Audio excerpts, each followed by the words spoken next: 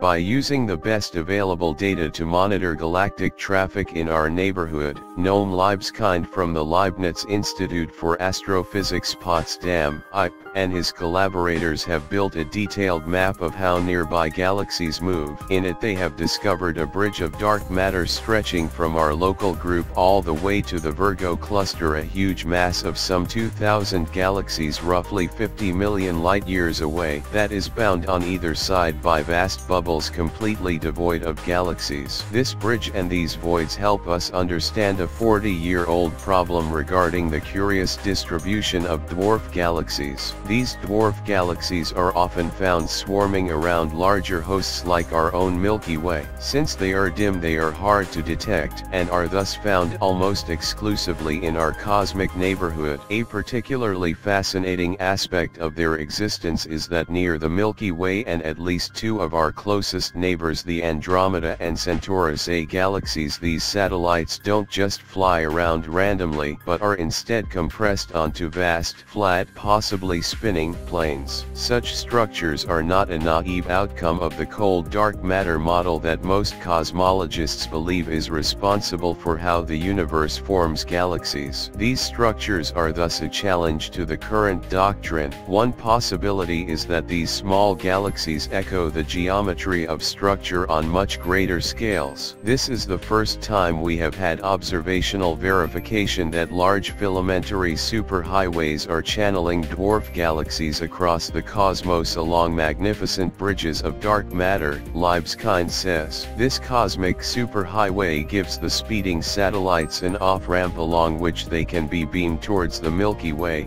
Andromeda, and Centaurus A. The fact that this galactic bridge can affect the dwarf galaxies around us is impressive. Given the difference in scale between the two, the planes of dwarfs are around 1% of the size of the galactic bridge to Virgo.